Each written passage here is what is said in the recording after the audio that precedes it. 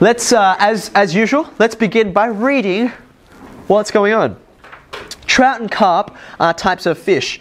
A lake contains a number of trout. At a certain time, 10 carp are introduced into the lake and start eating the trout. Jerks.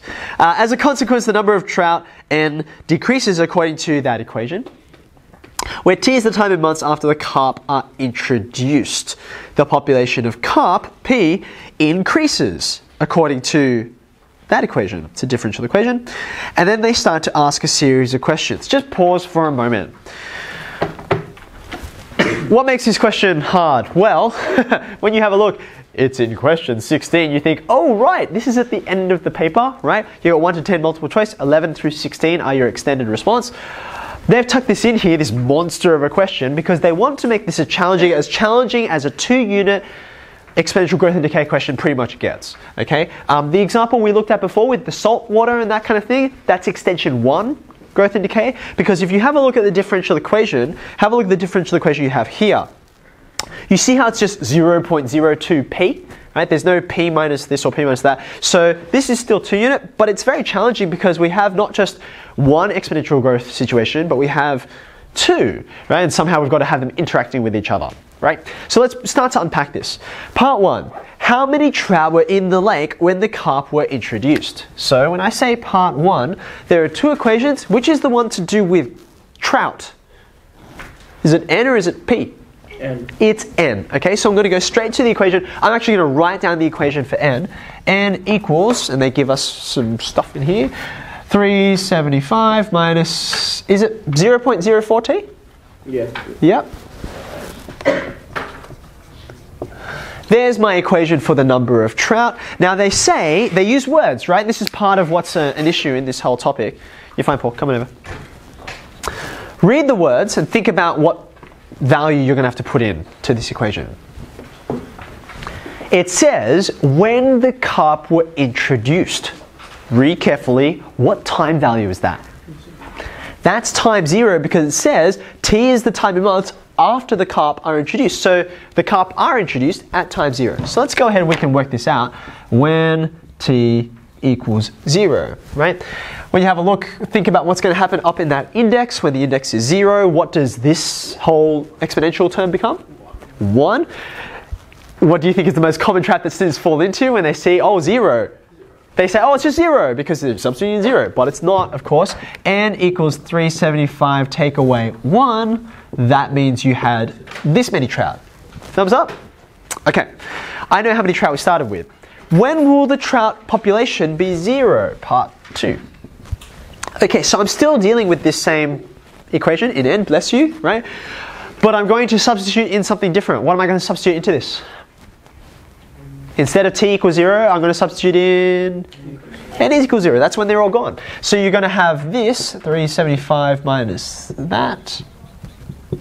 That's going to equal 0. Okay? So we can go ahead and we can monkey about with this. We're going to have to rearrange. We're going to take logs of both sides. Can I let you do that? I'll give you a bit of time to work out your value of t.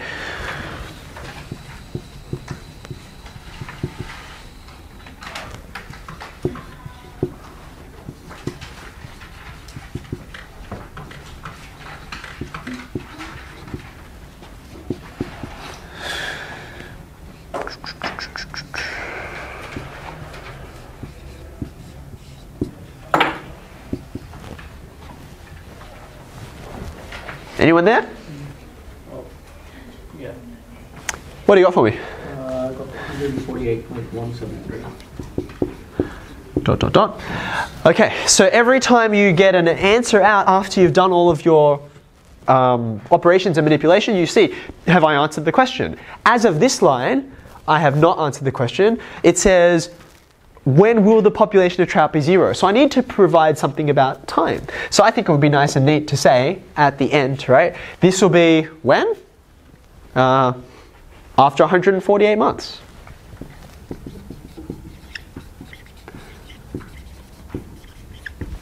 You okay with that? Yes? Now, just a really minor note.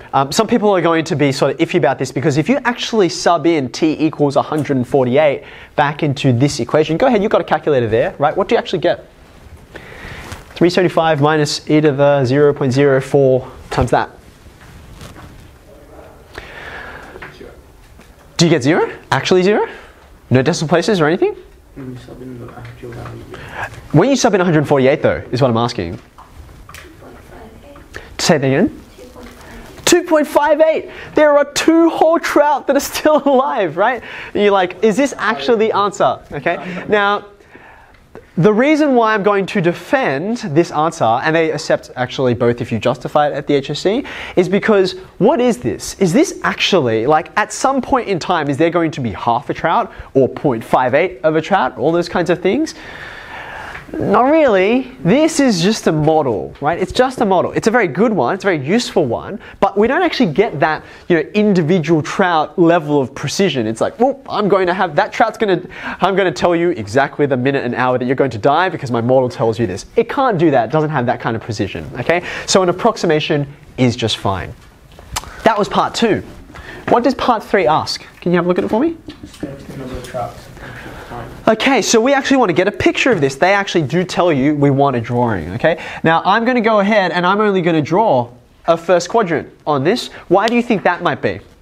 What would the left-hand side, the negative part of that, what would that represent in a situation like this? That, we'll have a look. On an exponential graph, I'm usually using horizontal axis for t, for time. So that would be before time 0. I'm not interested in that. What about the negative axis down here? You've got negative trout, some antimatter trouts floating around in your lake. Okay, so I'm not interested in that either. Your anti-trouts, they're nasty. They collide with trouts and they annihilate each other. So I'm only going to have the positive axis for each. Where do we start? How many trout do we have at the beginning? We've just worked this out in part 1.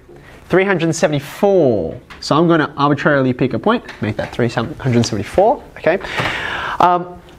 After what time do we end? How long have we gone when we say no more trout left? 148 months. So I'm going to pick a spot arbitrarily. Now I know I'm going from there to there. This is an exponential. What kind of exponential shape am I going to get? So if I didn't put any kind of restriction on this, right, I would say that 375 is going to move you upwards, right? And this minus on the front takes your exponential graph that you're used to thinking like this, and it turns it upside down like that. So you're getting this kind of shape, right? Does that make sense? But of course I've cut off most of that. I'm only interested in a particular domain and range because that's what makes sense in this model. So this is the component that I'm interested in. So whoop. There we go. Happy times. Okay.